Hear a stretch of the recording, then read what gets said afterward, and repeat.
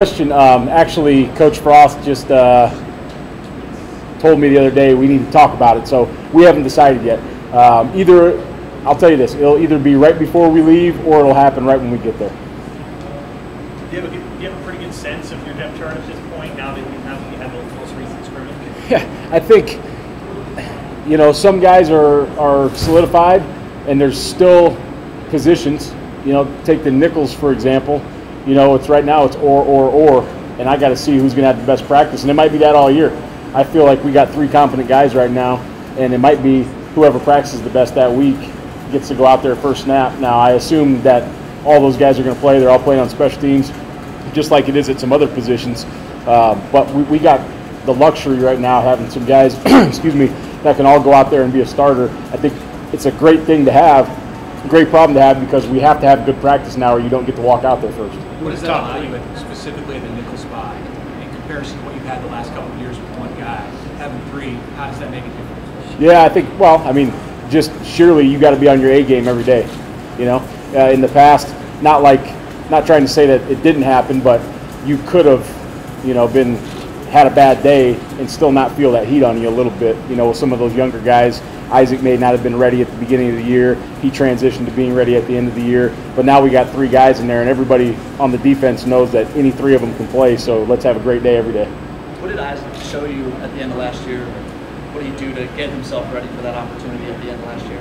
Yeah, I think, just his comfort with the defense, his level of film study, knowing what's about to happen to him, and then just walking out on the field for those last 2 games when JoJo was hurt.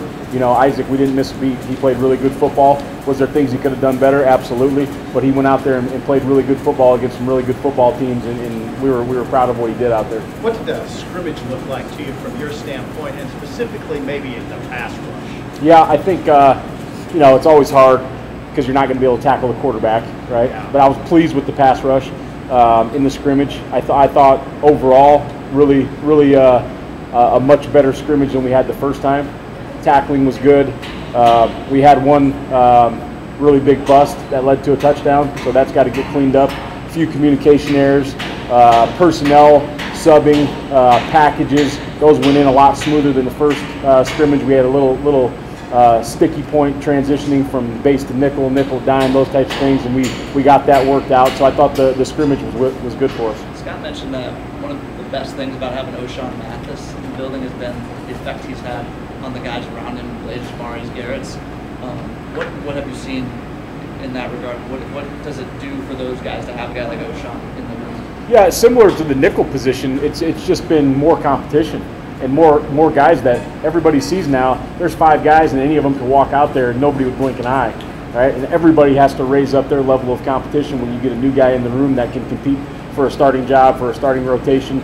Guys that understand, hey, this isn't play around time anymore. Every rep counts, every rep's being filmed, every rep's being graded, and just having more of those guys in the building helps. At safety, what have you seen from Miles Farmer? Yeah, so Miles Farmer's, he's doing an incredible job of communicating with the back end. I can tell right now from Miles, just watching him about his day-to-day business, listening to him in the back end, I can tell how much it means to him and how important this is to him. So I've just seen a lot of growth, in the leadership piece of it, and also mentally from Miles.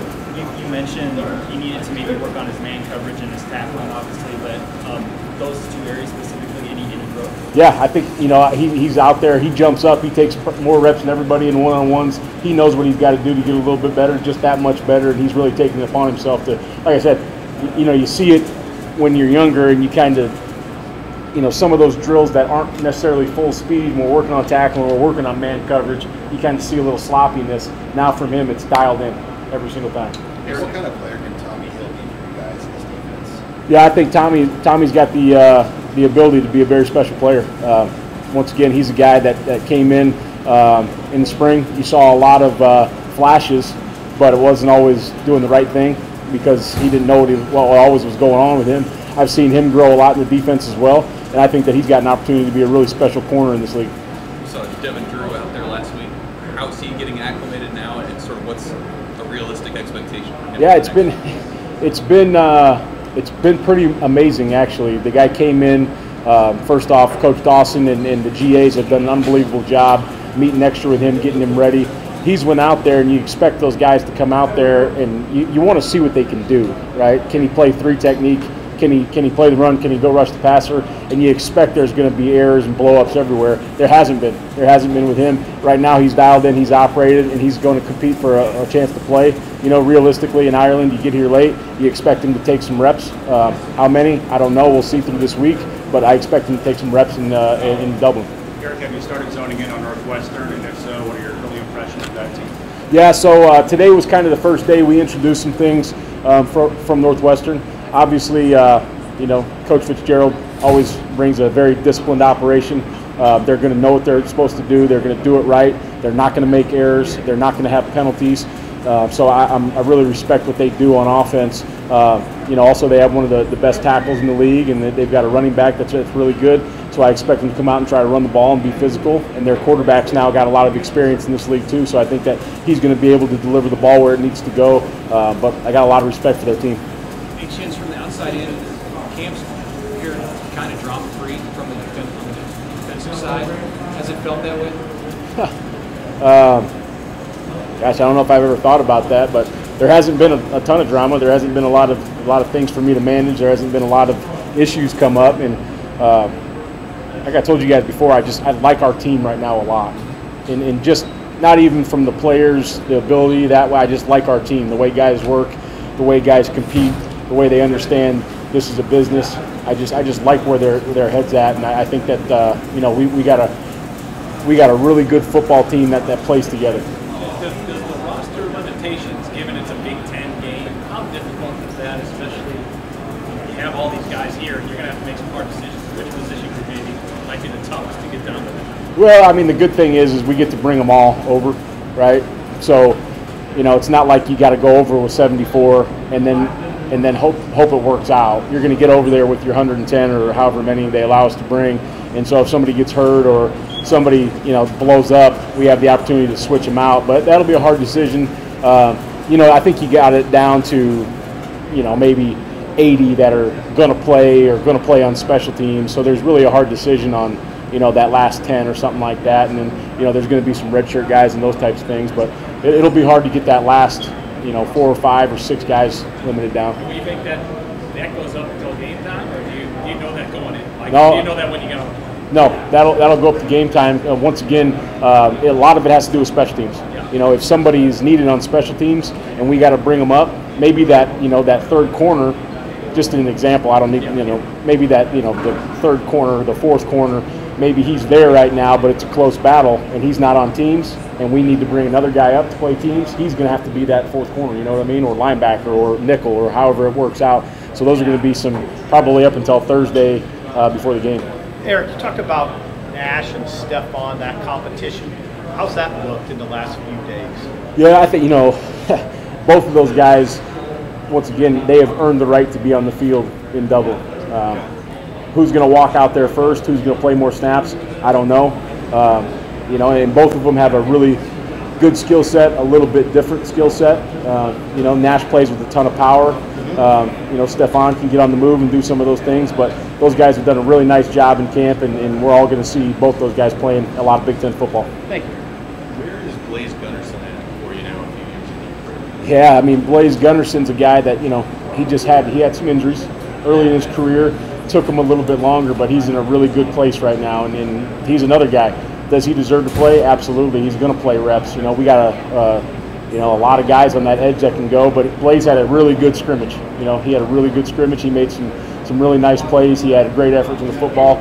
So I couldn't be more proud of where Blaze is at right now. Is that a challenge when you've got so much depth at that edge spot to working guys like Blaze and Jamari to make sure they're getting reps so they can continue to develop? Yeah, I think that's always a challenge, and it's always a management piece of the puzzle, right? And you got to, like I said, those guys have earned reps. It's not like we're giving them reps just to be, hey, nice guy. Those guys have earned the right to be on the football field. So Coach Dawson and myself, you know, upstairs and downstairs are going to have to manage that a little bit throughout the game. How many guys do you think you can play at safety and feel good about being out there at safety? You know, I think there's at least 4, probably 5 that we feel good about being in the football game.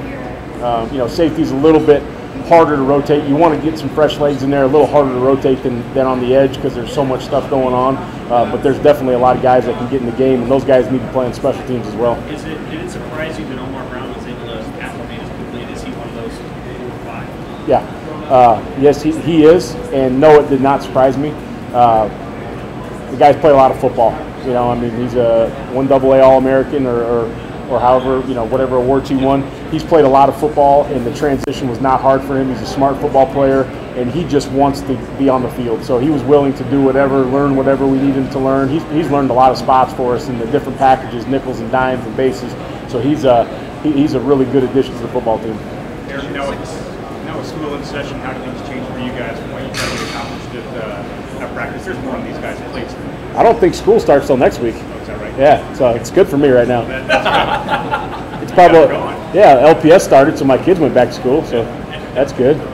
But I think school's actually starting while we're in Ireland, so I think that'll be a little bit of a piece of the puzzle that needs to get managed. I know we're bringing some academic support people over to help them get through their classwork that they need to get done, but that will be a little bit more of the puzzle. Right now, it's great because we have a ton of time as a staff. We have a ton of time with the guys.